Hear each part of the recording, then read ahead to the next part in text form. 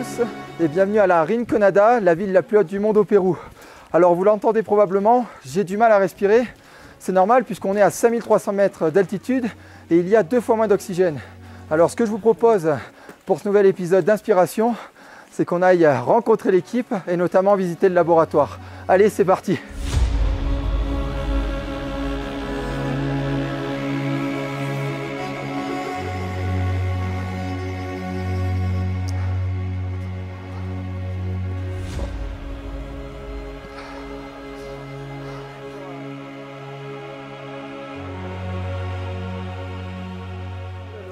C'est vraiment une ville extraordinaire sur tous les plans. La Rinconada ne finit pas de nous surprendre, alors même que c'est notre 4e expédition. Des familles entières vivent ici aux limites de ce qui est possible pour le corps humain. C'est d'ailleurs ce qu'on vient étudier avec notre équipe de scientifiques. Mais au-delà de ça, c'est aussi 50 000 habitants, des enfants qui naissent, grandissent vraiment dans des conditions particulières.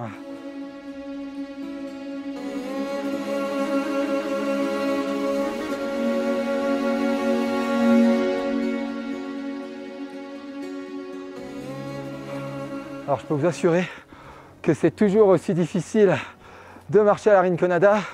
Ce manque d'oxygène pour le corps humain qu'on appelle hypoxie, on le ressent réellement à 5300 mètres d'altitude. Mais ça tombe bien parce qu'on arrive proche du laboratoire.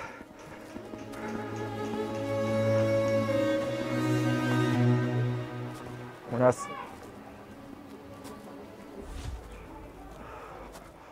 Alors ça y est, on est devant le laboratoire.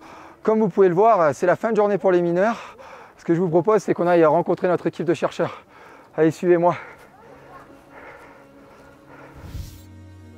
Bonjour. Oui, tout à fait. Donc là, on est dans la salle d'accueil, je dirais, avec d'emblée, vu le contexte sanitaire, des tests anti-Covid qui sont faits sur tous les participants, avec également, on leur donne des masques de façon à que l'on se protège tous bien mutuellement. Puis on a une première consultation clinique qui permet de voir où en sont les patients, quels sont leurs besoins, et puis de sélectionner ceux qui veulent bien et qui peuvent participer à la suite des évaluations, tout le laboratoire qui est derrière cette bâche bleue. On y va. Alors nous voilà dans notre laboratoire, c'est un petit peu notre maison, chaque année on revient au même endroit.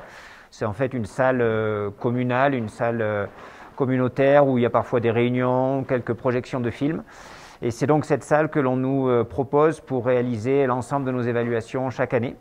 Alors on a ici, après une petite salle d'attente, on a une série d'évaluations qui sont faites, un parcours en fait que chaque patient fait. Depuis la prise de sang là, avec Blandine, qui est en ce sang étant ensuite analysé dans tout un véritable laboratoire là, qui est reconstitué au milieu avec toute une série d'évaluations hématologiques. Les patients ensuite, ou les habitants de la Rinconada, vont du côté de toutes les évaluations ophtalmologiques au fond de la salle. Toute une batterie de tests qui se termine par un test de réactivité au CO2. Et puis ensuite, les sujets basculent à nouveau sur la partie plus hématologique avec une mesure de la masse d'hémoglobine et de la quantité de globules rouges, avec au milieu de ces différents tests, différents questionnaires qui sont réalisés pour bien profiler chaque habitant qui participe à toutes ces évaluations. Mais avant d'en arriver là, il a fallu installer tout le matériel. Et justement, on va aller voir Aurélien Pichon qui va nous expliquer comment cela s'est déroulé. Le matériel qui arrive à Rouliaca, c'est toujours un sujet un peu particulier, un peu sensible. Oui, c'est toujours particulièrement sensible parce qu'on n'est jamais sûr de l'arrivée de tous les colis et de la qualité, on va dire, du transport et de savoir si le matériel est en bon état. Et justement, je te propose qu'on fasse une petite immersion dans cette ville qui vaut le détour, qui est un petit peu particulière. Avec plaisir.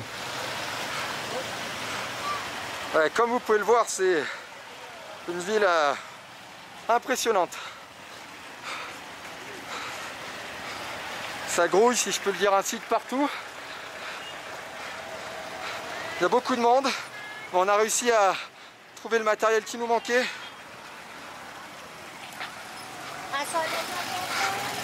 Il faut vraiment être prudent dans ce genre d'endroit. Ça va, Valia, on a tout ce qu'il faut? Oui.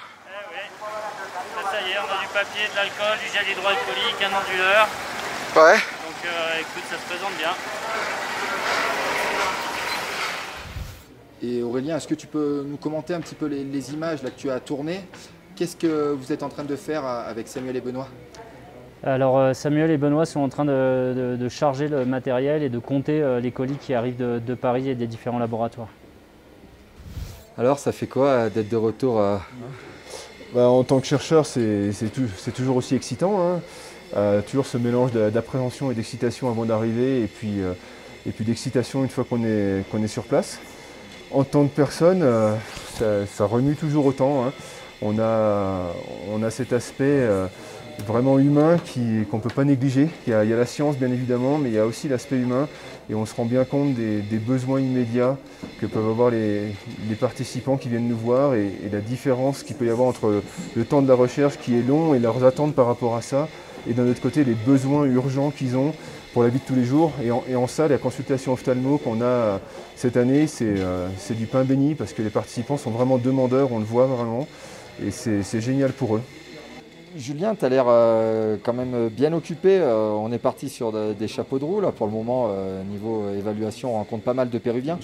Ouais, tout à fait. Ouais, c'est un bonheur. Encore une fois, ça nous donne vraiment l'impression qu'ils sont demandeurs de ces consultations, de l'aide qu'on peut leur apporter, même si on est bien conscient qu'au final, on ne va pas résoudre tous leurs problèmes aujourd'hui, hein, c'est sûr, mais n'empêche que ça nous renforce dans nos convictions de venir ici année après année, essayer de contribuer à les aider à améliorer leurs conditions de vie et leur santé.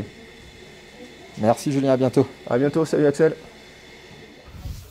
Eh bien, c'est terminé pour ce deuxième épisode d'Inspiration. On se retrouve à nouveau à l'extérieur du laboratoire. J'espère que ça vous a plu, et j'en profite aussi pour remercier Yannick qui m'a aidé à tourner cet épisode. À bientôt.